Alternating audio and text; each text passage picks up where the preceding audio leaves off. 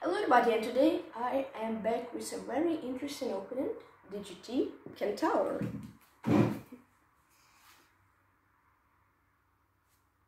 So let's click the button and start the game. So you can see it's spinning and loading. We'll load very quickly and then we can start the game. Okay, so it loaded. I can see what he plays on this small monitor.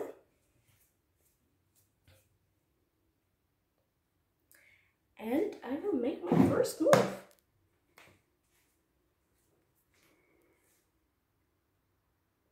And you can see what it plays on this monitor, and as well, it also is highlighted here with these yellow circles.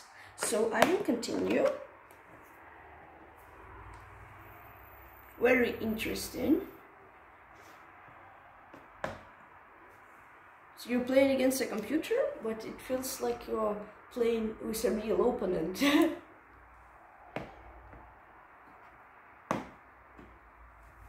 Let's see. So an interesting opponent, some sort of paired.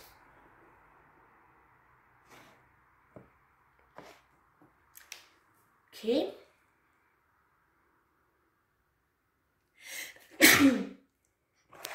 Sorry. Okay, let's see. I think I'll play bishop g2 here.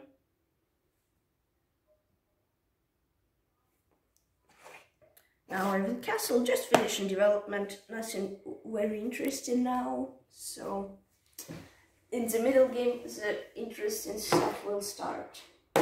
So here I am thinking to play e4 and not let him play e4. So I think I can do it and take control over the center, because he is a bit passive pawn structure.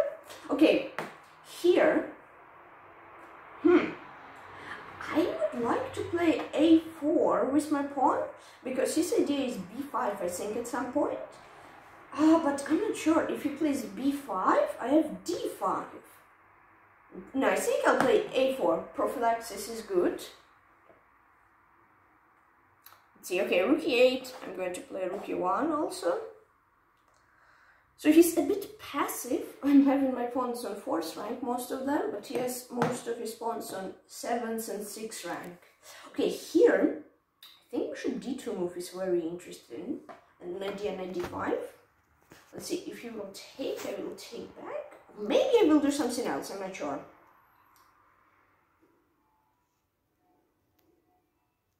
I think I'll do this. So d and knight d5, and then take his bishop and have 2 bishop advantage. Yes, he does take. Here I'm not sure, should I play knight d5 or should I take the pawn on d4 first? I'll think a bit. Takes, knight e7. I think knight d5 is better. Takes, queen e7, knight d4. Bishop's advantage. Knight d5. I think I'll play knight d5. If he protects pawn queen c5, I have knight c7, and that's a fork. So he plays queen d8, yep. Then I'm going to take, oops, on e7, adjust. I think he'll take with the queen, yes. I'm going to take his pawn, and now basically we are equal on material, but I have 2 bishops advantage, which is usually nice for you. And here I was thinking to play queen to b3 to protect d3 square and to protect my c4 pawn. Yeah, let's play queen b3. So what I wanted to tell about this opponent, usually, sometimes he plays very interesting chess. It plays super strong, but then it plays weakly. And sometimes it plays super weakly, but then super strong. So it's like a real opponent. Or sometimes it plays super stable. So let's see. I took his second bishops, and I have 2 bishops, and he has 2 knights. My c4 pawn is a weakness. I think I'm just going to play rook ac1 and protect it. My idea is probably pawn to f4 to push his knight away. Okay, he plays b5, and that's a move I didn't calculate. Uh-oh, I think I'm losing a pawn. see.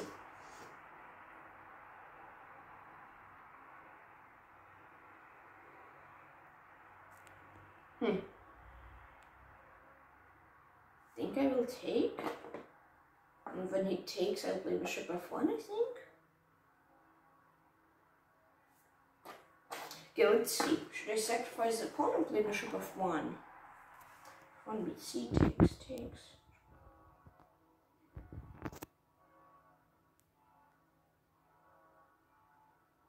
I think I'll go bishop f1, protecting the pawn. It's a little bit scary because knight f3 can be a threat, but my queen protects it now, so I think it should be fine. Now I'm planning to play queen c3.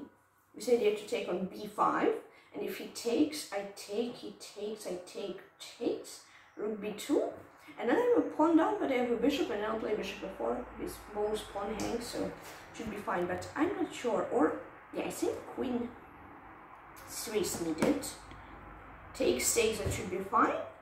But if he plays b4, I think I can just go back. Okay, he takes, I will take.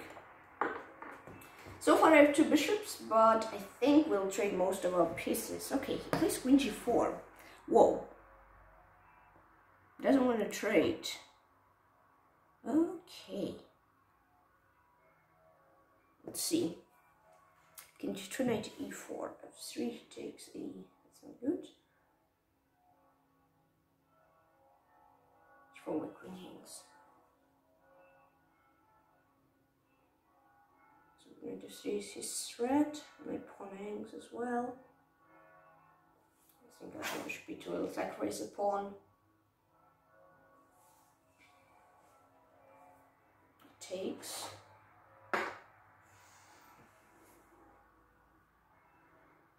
Doesn't look great.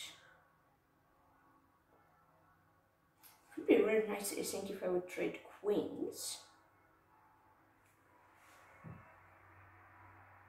I think I'll play queen e3. I think if we trade and he takes a pawn, I have 2 bishops, so I think I will get my pawn, at least 1 pawn back. That's a move I missed, so now I basically just blundered a pawn. Okay, let's say bishop c3. c3. Let's play bishop c3. Takes, queen trade, and I'll take on e5. Okay, takes, I take. My idea is take on e5 and take the pawn. Rook b3. Okay, rook b6. Yeah, I was planning bishop a5. I'm just 2 pawns down now, and I don't really see a compensation.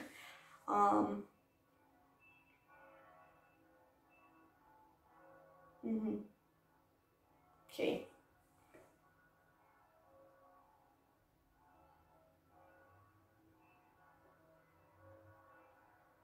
Yeah. I think I'll play rook d1, trying to win his pawn. I have 2 bishops and position is pretty open, so I think it should be okay. Ooh, and now I have bishop d4 idea, and if he cannot play c5 now, that's why I didn't play bishop d4 before, because just c5.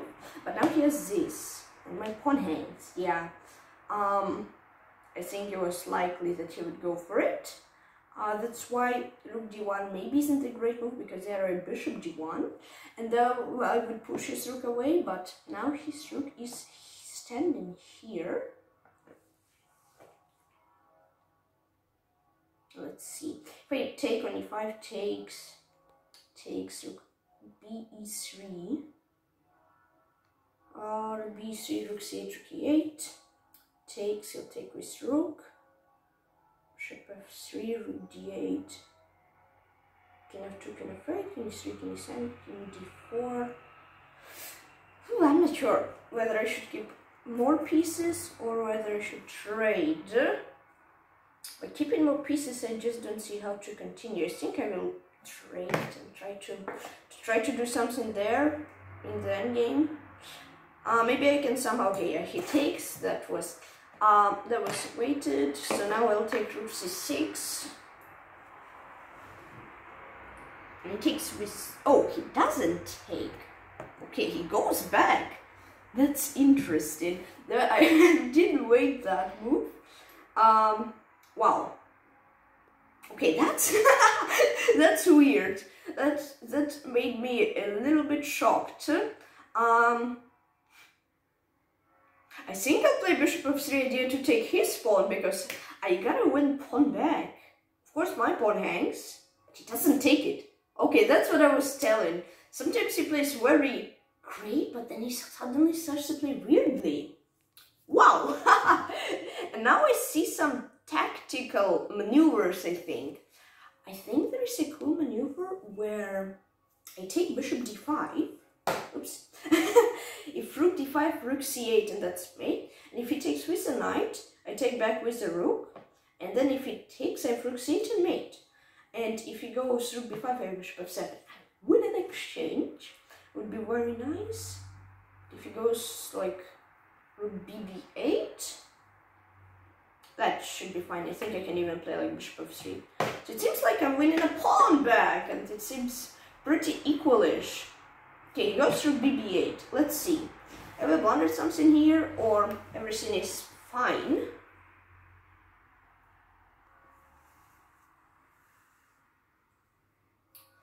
Oh, okay. So bishop f3 takes, that should be equal, I think. Bishop f3, rook e8, then I have rook c3. Yeah, that should be fine, I think. So let's go bishop f3. Because if he takes, rook b1, I have rook c8. He pins my bishop, but it's fine for me. Here I go rook c3, protecting my pawn from this side. I'm relatively sure it's pretty fine. Wow! g5! Whoa, that is a bit interesting. Not a bit, that's very interesting. So his idea is g4, I think. But the question is whether it's scary, this g4 move or not. I was thinking to play rook f1 and then go away with my bishop somewhere and attack his knight. I think that's a really cool idea. I will think about it. Rook f1 if g4, I think. I can even play rook c6. And then if he takes, I take, and king g7, I take. So I think rook f1 is my move. It may sound weird, it may seem weird, but I think it's fine. Okay, he plays rook e7, protect that pawn. Knight, good for him. Because otherwise the pawn would fall, I think.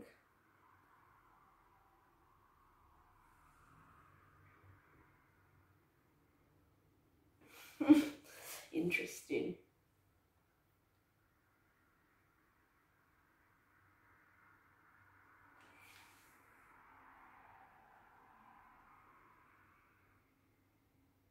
Okay, sorry for quietness. Trying to see away how can I, because this pawn is a weakness, so I really want to win it somehow. But it is hard, because if I attack my pawn with my rook, then he has h6, and it doesn't lose his pawn at all. So I'm thinking, what can I do the best for me?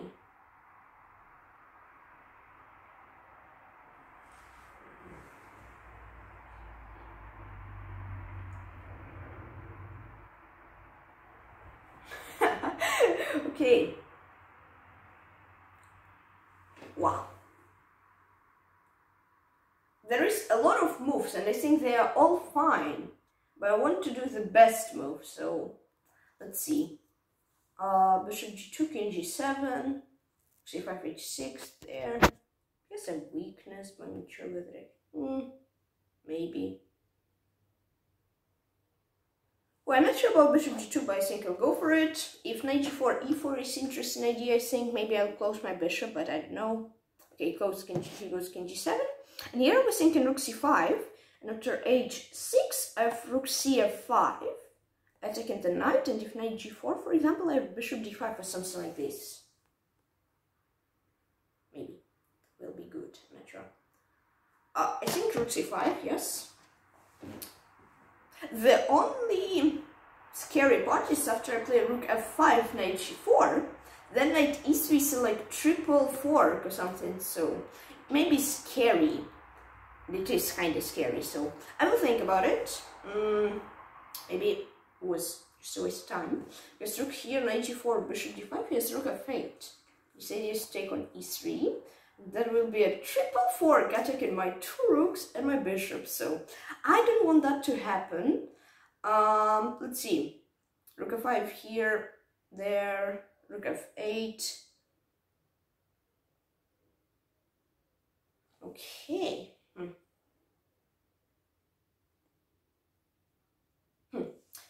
Maybe I just go back rook c3 or something.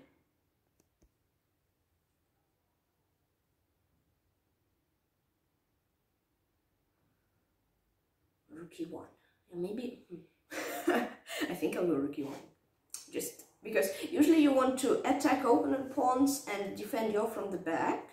That's what I'm doing. Okay, he goes knight g4. I think his plan is if I play e4, he wants to play knight e5 and block my pawn from moving. But I think I gotta play it because otherwise he will just eat my pawn. So, yeah, knight e5, yes. And I think that position is somewhat equal, but not equal at the same time because it feels like he's better. I think it's equal. Okay, let's play rook d1, just taking control over open file. I guess it's a nice knight for him, but okay, he plays knight here. I'll go back, I'm fine with that, because my idea is e5, and if he's fine with repetition, I'm fine as well. Here, I think e5 is my move, because e5, that was my plan, and I cannot see a way how he will attack my pawn, so e5! Let's go! And h3 can be a threat now winning his knight, so he has to be careful. Okay, wow, that's very interesting. I gotta take though. Let's not think much about this. He takes back, and now is an important moment, I think. If I play bishop b4, he has knight g4, and he wins my pawn. But I think I don't really have to move my bishop. I think I can also play like bishop e4, bishop f3. And if knight f5, that's fine because he threats nothing. And that should be fine. If I play bishop h3, he has g4. That's a bit unpleasant. But bishop h3 looks very good because king f2 is a threat. g4. And g4, king f2 probably goes for knight d1, then king e2, there. King d1, rook a7, rook c4, rook a2. Wait, okay, I will calculate that. Bishop h3, g4. Here.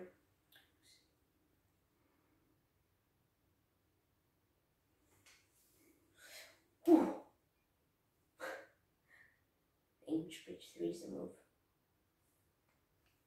Yeah, I think if he plays g4 and I don't want to play king f2, I just have like bishop g2 or bishop f1, like that. Let's see, if king f2, knight d1, and king 2, what I was calculating, gh, king d1, rook a7, rook c2. Ooh, yeah, I'm scared. Let's see, king f2.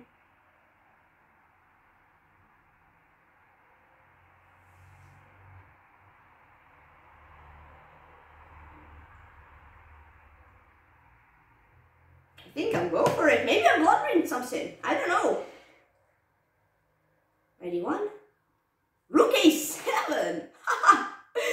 Wow. Okay. That's interesting.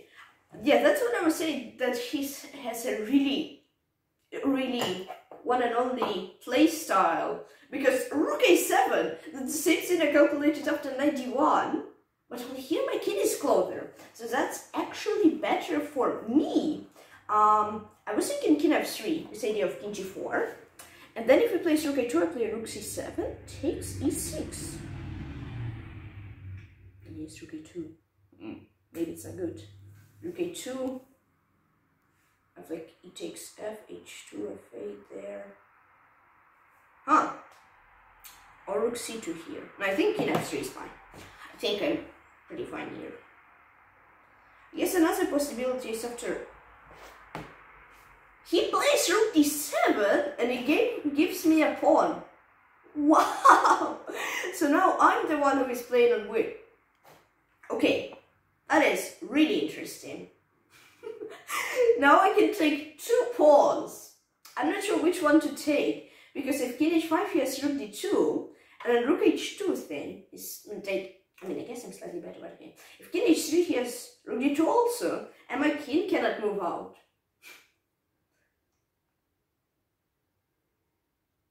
I think I'll take here.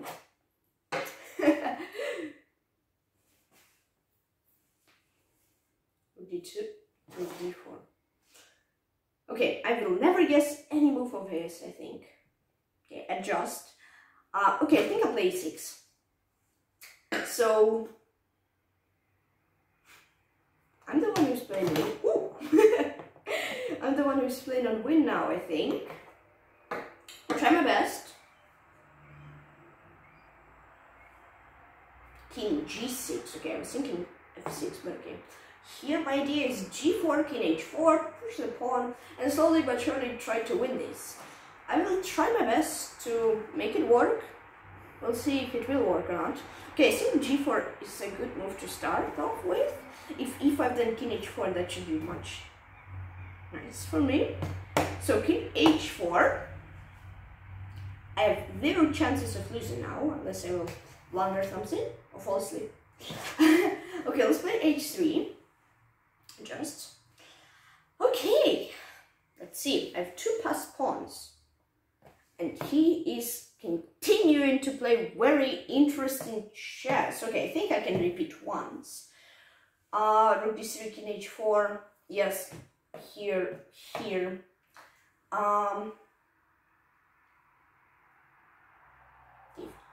g7. Always when I play against him, he shocks me.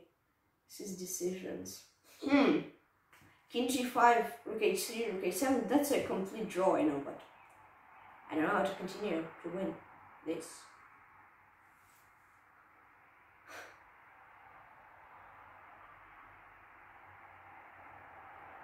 Okay, I think g5. I gotta try something. Oops. If he plays king g6, okay, he plays rook e3, then king g4 here. King g6, I guess. Then I have rook a4, a4, a5, slowly. I'll try to win. Let's see. Rook a4, rook e1, h4, rook g1. If I play h4, he has rook e4 and then checks.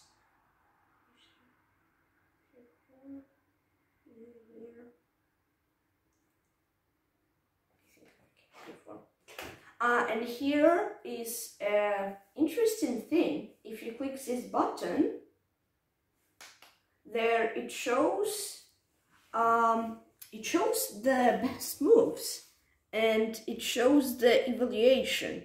So you place rook e1, and then as you can see, it shows what's the best move.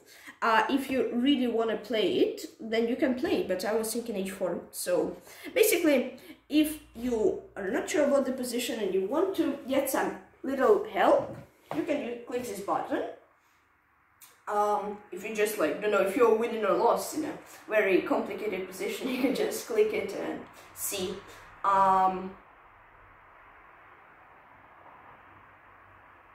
Rook e4. Maybe rook a6 was better, but those 2 moves which I wasn't sure which one is better. Let's see. Wow! He sacrifices a pawn. I will for sure take it. Thank you. Though now the problem is, how will I get out of the checks? It will check me forever. Check. Thinking g2. Maybe I will actually win this game from a much worse position. We'll see. Okay, rook e6, king h5, rook h6, king g4. There, I think I had something similar in the Beth I played quite a long time ago. So rook e6,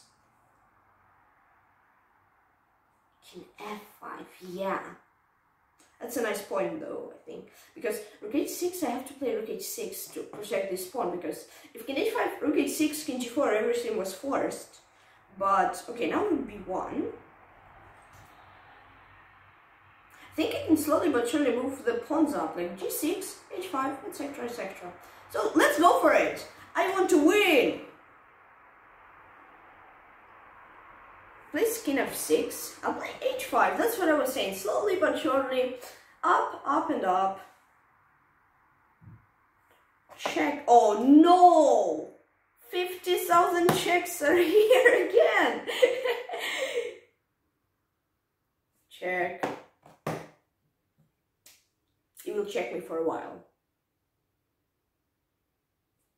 Check.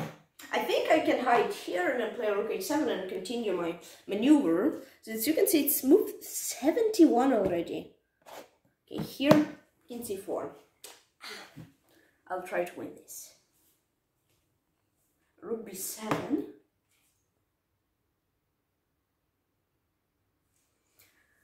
And now if I go here, he will check me again. Okay, so you can play rook h8. And he plays rook g7.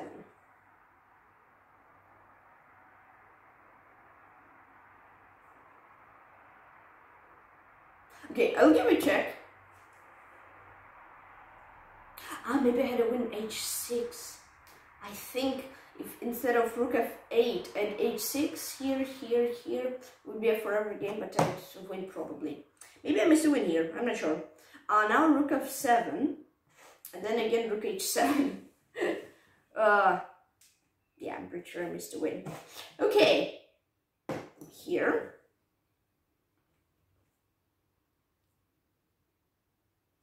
And now he checks me. Hello, my checks. I'm going to win this. Check. I'm going to here. And as you can see, his king is here. And he's not near my pawns. So I'm pretty sure the win is close. Let's push my pawn.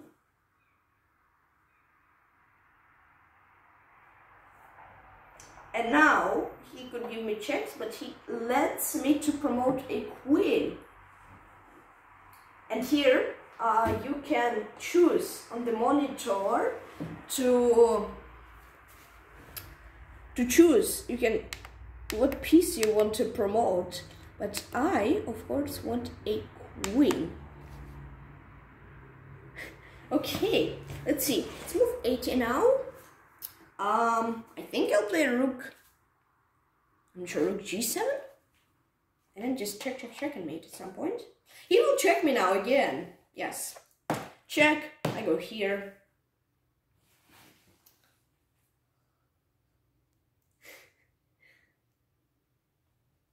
Now, oh, maybe he had a mouse slip because he didn't check me. He was one square away from checking me.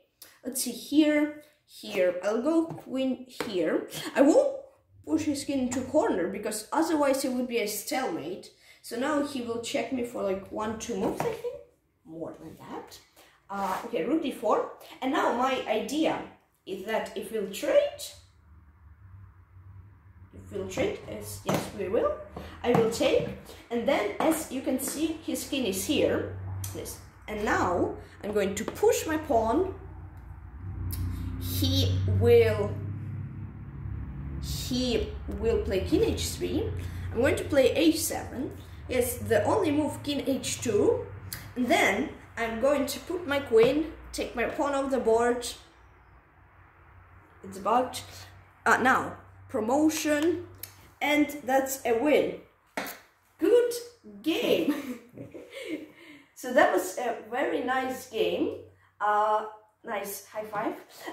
That was a very nice game, very interesting board.